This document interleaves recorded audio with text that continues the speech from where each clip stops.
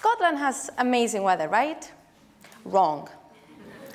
So let me take you in a country that is always sunny, to the country that I come from, Cyprus. Admit it. Don't you wish you were on that boat, just soaking up the sun?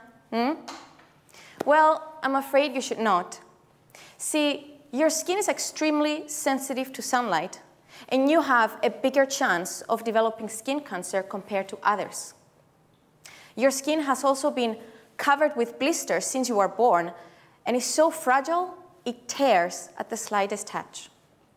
I'm afraid that you have Kindler syndrome. Kindler syndrome, or KS, is a genetic skin disorder. Patients inherit a faulty gene from their parents, which leads to loss of a protein named KIN1 from their cells. All that the patients can do is simply manage their blisters and their painfully fragile skin every day, because KS does not have a cure. Yet, this is where I come in.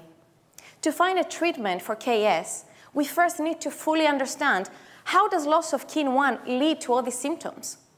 My PhD project specifically looks at one of the most prominent and painful features of KS, the fragile skin.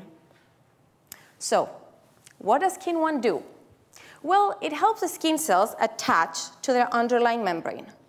Without it, skin cells don't attach well, and that's how patients end up with thin skin that is very fragile.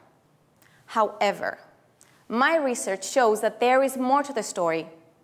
I used state-of-the-art imaging and compared skin cells with KIN1 against skin cells without KIN1. I discovered that loss of KIN1 leads to a significant reduction in the amount of skin cells able to reproduce. When I looked at the cells more closely, I actually realized that loss of KIN1s create big problems in the mitotic spindle, which is a molecular machinery responsible for skin cell reproduction.